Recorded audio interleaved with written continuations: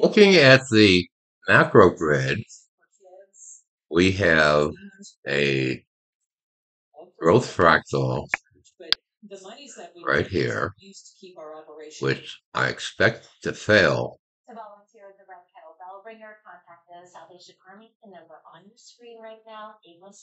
right about here, 44.19. We have another growth fractal right here, which I expect to fail right about here.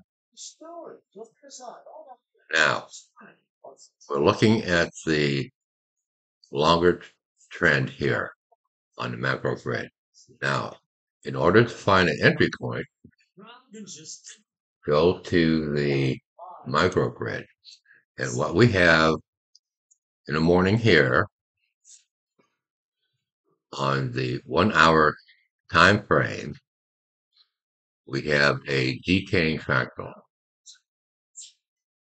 right here. Now, if we remain at 43.90, the trend will be down. If we go above 43.90, the trend will be up.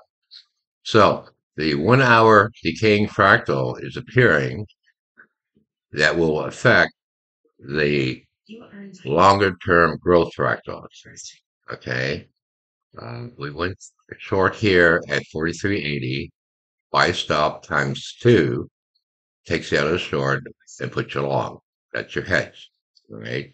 So on the longer term time frame, I think we're ending here. And the cap, the lid would be the top band of the fractal panel. The other time frames aren't offering anything. We'll find out what happens.